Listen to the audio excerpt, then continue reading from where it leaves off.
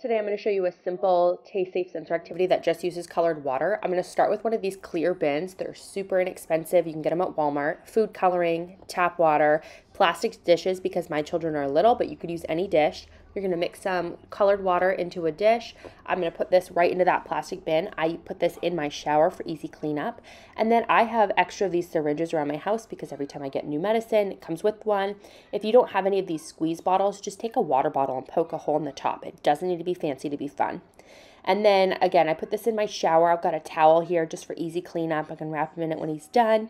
And then I'm going to put some extra plastic dishes in here. I'm going to use a silicone brush just to add fun. You could also do like rubber duckies or any kind of, turkey baster, anything fun that you have at your house that's, water friendly.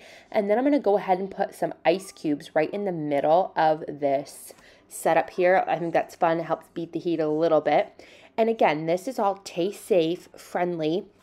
He can play with it. He can eat it if he wants to. I mean, it probably wouldn't taste great. However, it's completely safe, inexpensive. I had all of this stuff at home. Fun things don't have to be expensive.